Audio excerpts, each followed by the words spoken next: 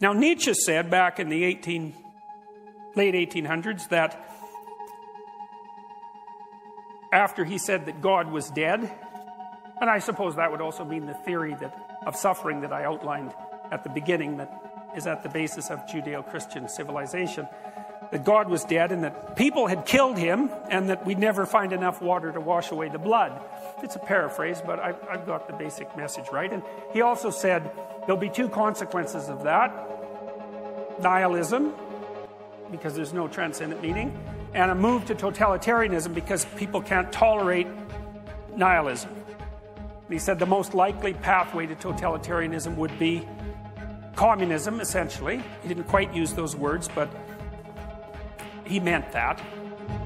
The words are close enough. He said socialism, but I'm going to use communism to distinguish it from democratic socialism.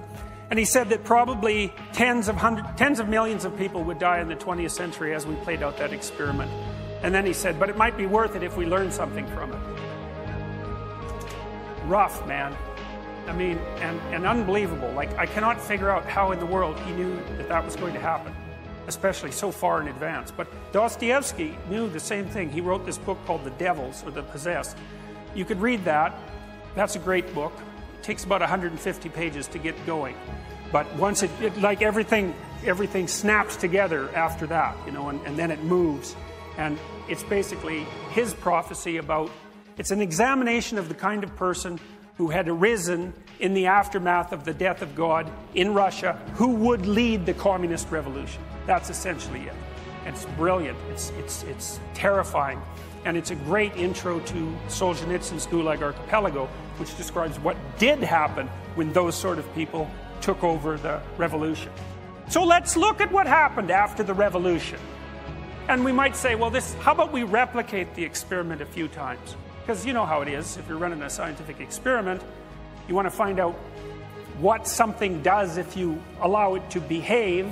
You don't want to just run it once because, well, maybe there was something specific about those conditions that led to the outcome. You want to generalize it across multiple circumstances. So we might say, well, let's take this set of ideas and let's run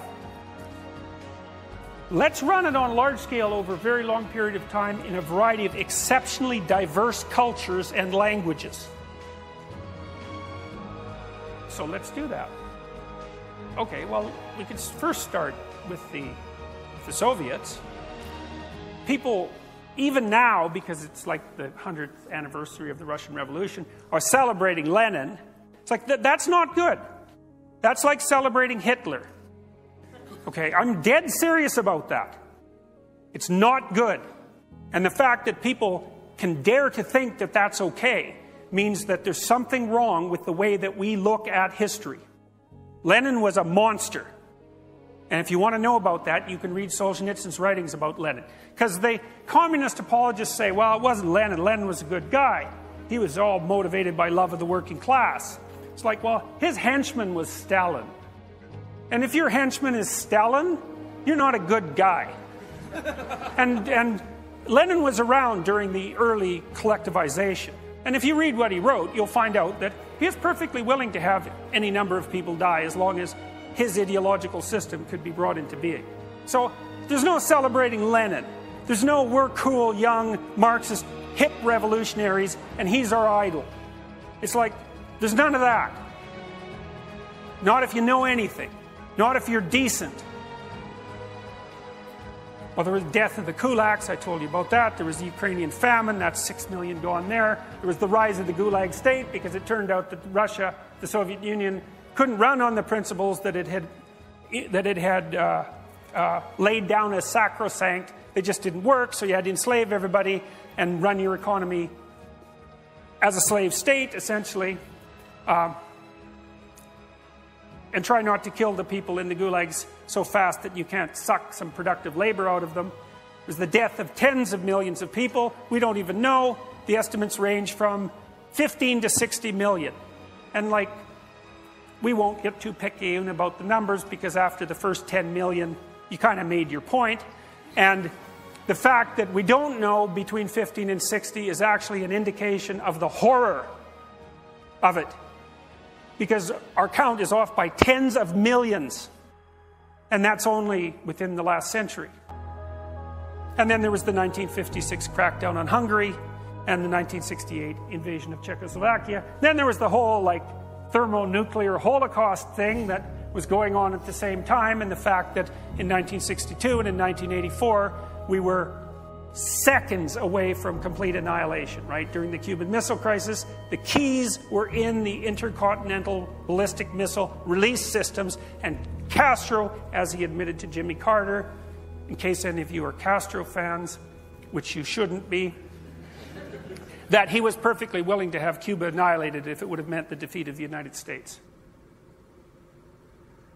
And then in 1984, approximately, I may have the date exactly wrong, the Russians received an indication from their early warning systems that the Americans had launched 5 thermonuclear missiles, and one Russian decided that it was a mistake and refused to launch the retaliation. And he just died about 2 weeks ago. So, you know, that was pretty close. And so that was experiment number 1, let's say. That wasn't good, that experiment. Let's put it that way. It wasn't good. It was exactly the antithesis of good. It was precisely the antithesis of good. But that wasn't all. I mean, there's the People's Republic of China. That's a different country. Like, seriously, a different country, right? Different tradition, different language. How many people died in China under Mao? No one knows. Same issue with the Soviet Union, although Mao was a bigger monster than Stalin, and that's impressive, you know, because there's Hitler, there's Stalin, and there's Mao. And of the 3, Mao was probably the worst. He's still revered in China. Maybe that accounts for their affinity for North Korea, which could still destroy us all, the remnants of that horrible state. Maybe 100 million people died in China during the Great Leap Forward. That's a hell of a leap forward. Well, maybe it wasn't 100 million, you know, maybe it was only 40 million. But as I said before, when you're counting in the tens of millions, your point's already made. And then there was Cambodia and the killing fields, and Bulgaria and East Germany and Romania and the Democratic People's Republic of Korea, that's North Korea, and Vietnam and Ethiopia, Hungary, etc., etc., etc. It was never a successful communist state. Cuba, I suppose, came closest, but it was radically... the Soviets poured money into Cuba, so that doesn't really count. So then the first question was, well, are these Marxists motivated by love or hatred? Well, is it love or hatred that produces 100 million dead people? And is that enough evidence or not? And if it's not enough evidence, if you think to yourself, well, that's not enough evidence, it was never really given its proper try. It's like, well, what would have been a proper try? See, I always think when I hear someone say that, I know what you think. You think in your delusional arrogance that you understand the Marxist doctrines better than anyone else ever has, and that if you were the one implementing those doctrines, you would have ushered in the utopia. That's what you mean when you say that. And, you know, they say, and there's an idea in the New Testament that there's a sin, it's the sin against the Holy Ghost. If you commit that sin, no one really knows what it is, that you can't be forgiven. And I would say, well, if you want a candidate for the sin against the Holy Ghost in the 21st century, the statement, real communism was never tried, with the underlying idea that if you had been the person implementing it, it would have worked, I think that's a pretty good contender for something for which you should never be forgiven.